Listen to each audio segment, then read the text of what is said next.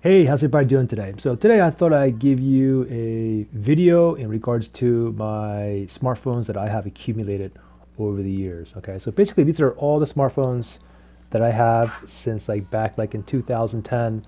Now I do have a Samsung Galaxy Note 5 that I am actually recording off of, and I did have a iPhone 6s Plus. I was like in the mountains, and I was doing a YouTube video. I was basically recording like three phones at once to do a video on the comparison video, side-by-side comparison of the video footage on each phone. And I did my iPhone 6s Plus, and then I put it like by my bag, and then I went and popped another phone in there, and I was doing the recording, and then some car pulled up, I remember. There was a bunch of people in there, and by the time I got done recording, I went over there, and my iPhone 6 Plus was missing. Somebody stole it. Stupid me, I shouldn't have left it out there like that. Anyways, okay, so here I have like lots of Samsung Galaxy phones.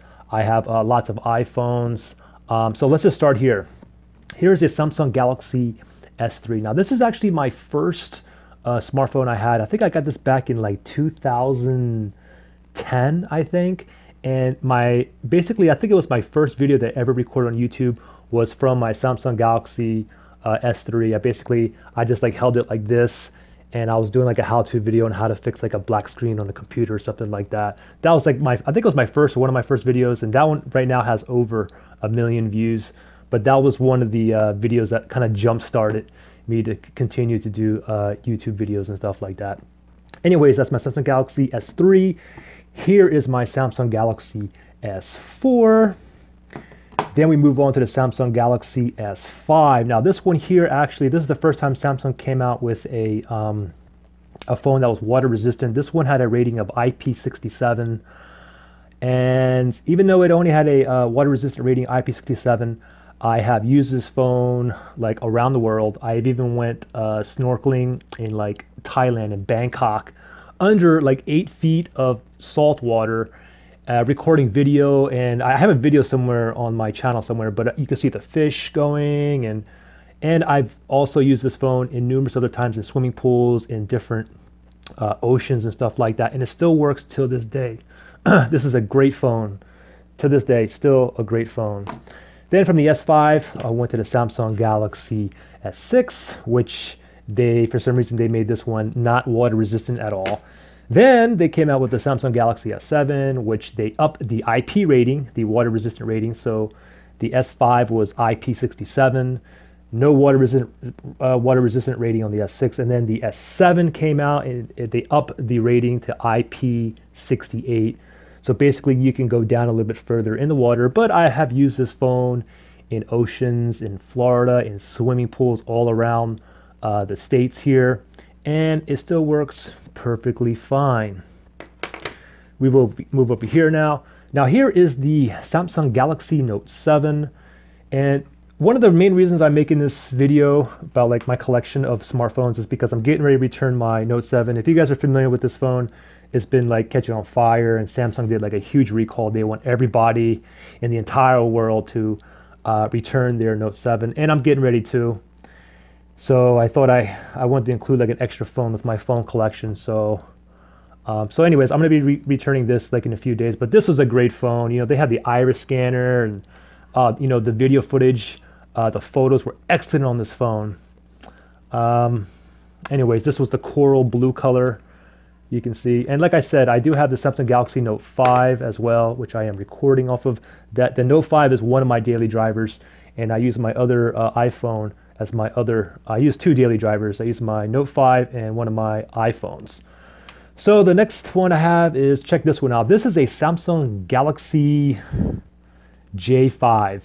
A lot of you guys probably never heard of a Samsung Galaxy J series or a series. Of course, you heard of the S series, but this is basically a budget phone. I don't think many people in the US have the J series here, but this is the 2016 version. And this is a budget phone. This phone basically came out in 2016, and it's right now I think you can probably buy it for like 180 bucks. I bought it when it was like $230 in 2016, basically when the Samsung Galaxy S7 came out. Doesn't have as much features as like the S7 or the S lineup, but for a budget phone, great phone.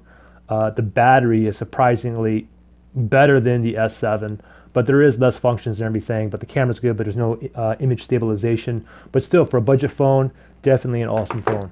Then if we move over here, we have my Google Huawei Nexus 6P. Basically, this is a Nexus 6P. I think this is the biggest phone that I have in length. This is like 159.3 millimeters in length. So it's bigger than all my Galaxy Notes, bigger than all my iPhone Pluses in lengthwise. So this is a pretty cool smartphone. There was a lot of big hype about this phone before, but it does take pretty good photos. Takes great video. The only thing is low light. There's definitely a problem with like low light. It's not as good as the Samsung Galaxy phones or even a lot of the iPhones. But they do have like a thumbprint that's actually on the back. It's actually on the back of the phone instead of, typically like it's on the front here. So I thought that was pretty cool.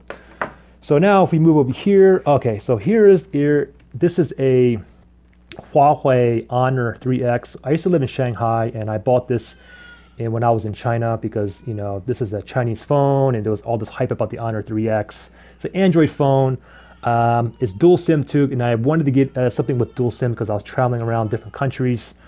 And I just wanted to have one SIM card to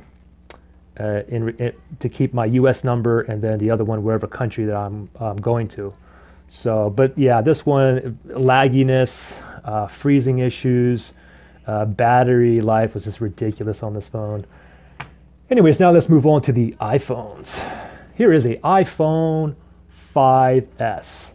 You can see that this is a tiny phone. This is an awesome phone still. Actually, I seen this phone on Groupon for like $130.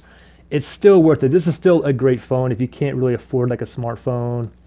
iPhone 5S. I mean, still a great phone till this day.